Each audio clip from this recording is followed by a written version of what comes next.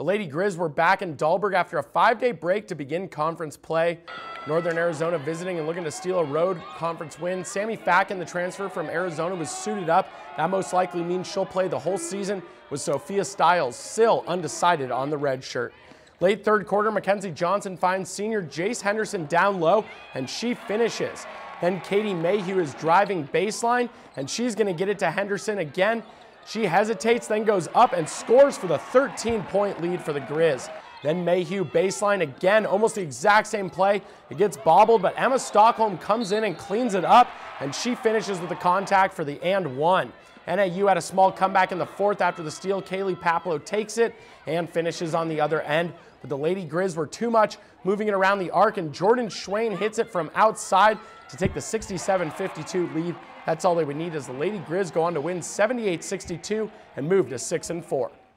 And the men were down in the desert for their first conference matchup, taking on the Lumberjacks as well.